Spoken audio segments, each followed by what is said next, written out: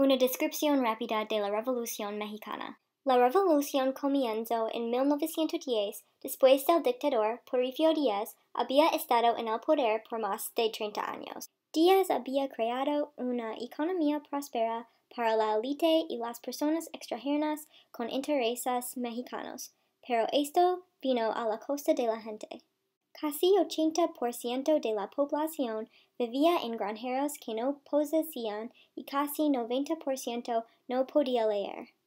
Estas desigualdades crearon disturbios. Francisco Villa del Norte y Emiliano Zapata del Sur iniciaron los mayores movimientos de disturbios.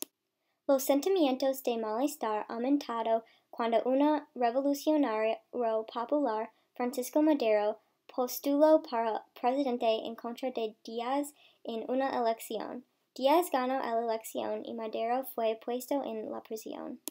Mientras estaba en prisión, Madero escribió un libro popular que incidió la revolución.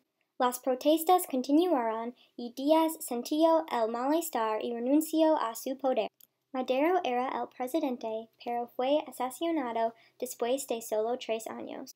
Había varios gobernantes diferentes durante este tiempo, pero también habían más disturbios.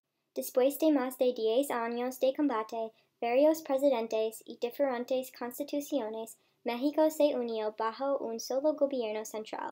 Las personas se unieron debido a la consolidación cultural.